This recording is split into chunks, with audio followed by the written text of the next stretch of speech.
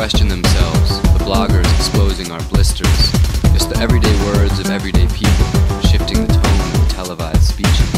When we look beyond our next meal, our next post, the everyday choices of everyday people are facing the storms and curing diseases.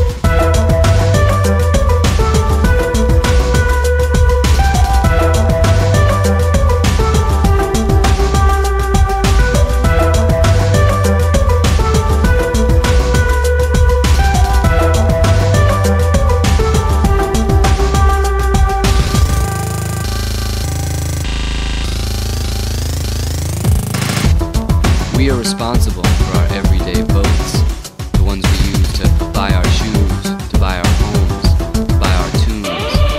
Because I'm talking about our dollars, our euros, our pesos, our yen.